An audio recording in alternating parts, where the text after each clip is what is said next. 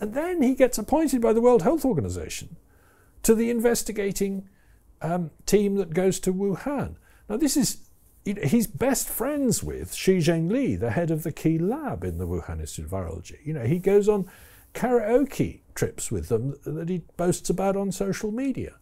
And in December 2019, as the virus is about to come to light, he's boasting on an interview, rather like the one we're doing now, about the work they can do on these viruses at Wuhan as a result of this technology.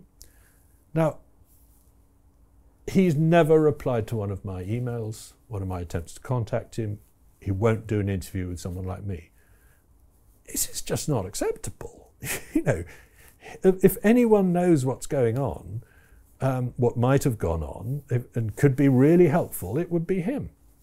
I'll give you one example of an exchange I had with his organization, the EcoHealth Alliance, on social media.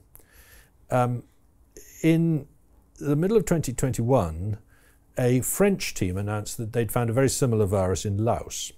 Now this turned out to be very slightly more similar than RATG13, the one they found in Yunnan.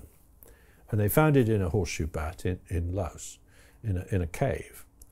And so a lot of people said, that's really interesting, because that lets the lab off the hook, because the Wuhan Institute of Virology wasn't in Laos sampling these bats. Well, now there's a bit of a complication here, which is that for most of its genome, this virus is not more similar than RATG13, but for the spike gene, it's so much more similar that it just tips it over the edge. It's 96.8% the same instead of 96.2%. So you can argue about whether it's more closely related. In most of its genome it's not, but in some of its genome it is, and overall it is just more closely related. So, but leave that on one side. I then wrote something saying, well, actually this doesn't let the Wuhan Institute of Virology off the hook, because we know that the EcoHealth Alliance were collecting viruses from bats in Laos and were sending them to the Wuhan Institute of Virology. Whereupon the EcoHealth Alliance spokesman appears on Twitter, for the first time responding to something I've said, and says, you're lying, we didn't do that.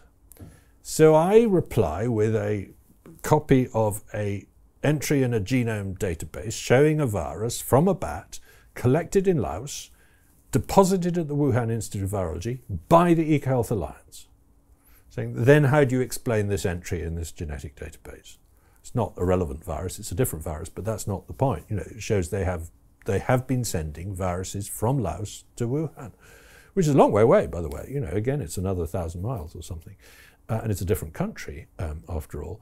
And deathly silence. And I've challenged them every 3 months. I send them another reminder. You still haven't answered that question.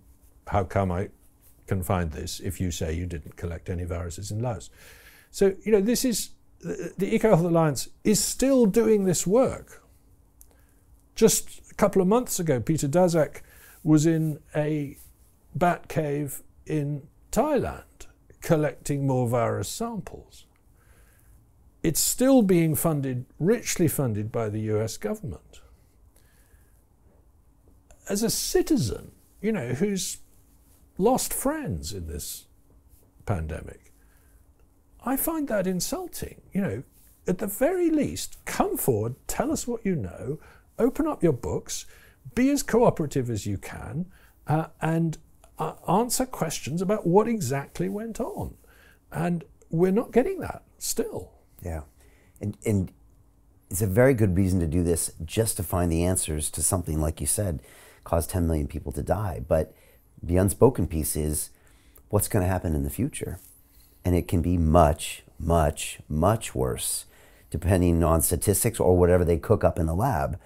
And to know that that's continuing to go on, maybe more so now, because it's obvious that it can be gotten away with. For me, there are 3 reasons why we need to investigate this very, very thoroughly.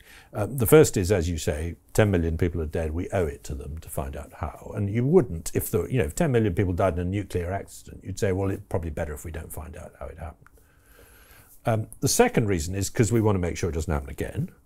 And it's very important to know, if this came out of a lab, then we need to know what we should be doing to regulate virology experiments in a different way to make sure it can't happen again. If it came out as a result of somebody shoveling bat guano in a cave, then we need to know that the bat guano trade is not safe.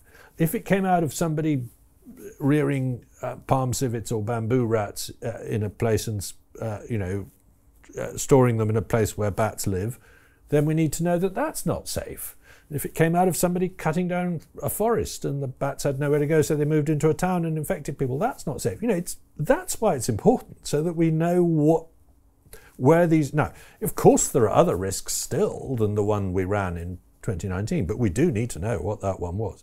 And the third reason is because bad actors are watching this episode and they're saying, wow, we can bring the world economy to a shuddering halt with an infection, and it doesn't even have to be very lethal. It just has to be very infectious.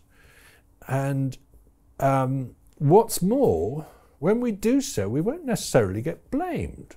The World Health Organization will show up and say, well, we don't really know how it happened. It's probably something to do with a frozen lobster. I mean, Kim Jong-un is seriously enjoying this, thinking he might do that. And Al-Qaeda, and who else? So the bioterrorism angle on this is not unimportant. So Jim Rickards has just recorded a video that's not available to anyone in the public, and he's going to be talking about how this upcoming recession is going to be fast, it's going to be bloody, it's going to be nasty. But at the same time, he's going to show you how you can position yourself to profit from all of this chaos. Now, we've made this video only available to our viewers. Go to londonreal.tv/Jim. Watch that immediately. I can't say enough good things about Jim Rickards. He understands the global economic system better than any guest I've ever had on London Real. His predictions are almost uncannily true, and you can learn how to profit from his vision, from his expertise, and his understanding of economics. So go to londonreal.tv/Jim or click the link below. It's an excellent, excellent look on what's going to happen in the future and how you can position yourself to profit from that. Jim is one of the best in the business, one of my favorite guests on London Real, and he's very, very good at predicting the future and showing us all to profit from it. So click the link, and I hope you enjoy. Hey, it's Brian Rose, founder of the DeFi Academy. I've told you my 4-week crypto bootcamp is amazing, but don't take my word for it. This is what my students are saying. The DeFi Academy was an amazing experience for me. It took me totally out of my comfort zone. In this course, I was challenged, I was held accountable, and pushed to do things that honestly weren't always easy. It's been phenomenal, and I can't believe we're already up on our 4 weeks. It has flown by. Going through this DeFi accelerator by far was one of the best courses I've taken. You do this course, you really get into the nitty-gritty of the activities that will make you comfortable with decentralized finance. Thank you so much to Brian and everyone at London Real and the DeFi Academy for even putting together an amazing course like this. Anybody else that wants to do it, please sign up. It is well worth the money.